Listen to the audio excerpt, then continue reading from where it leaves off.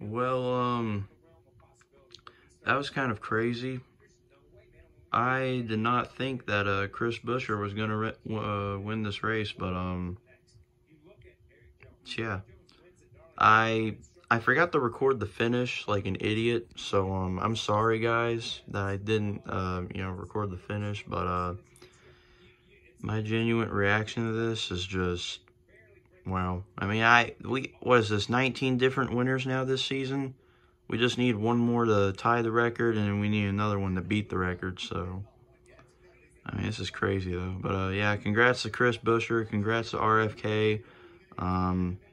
And we'll move on to next weekend. By the way, guys, I am going to Texas Motor Speedway. So, yeah, I'll be there next weekend, and I'll get a lot of footage, and I'll probably put some content out there for y'all. So, thank you so much for watching, and yeah, see ya.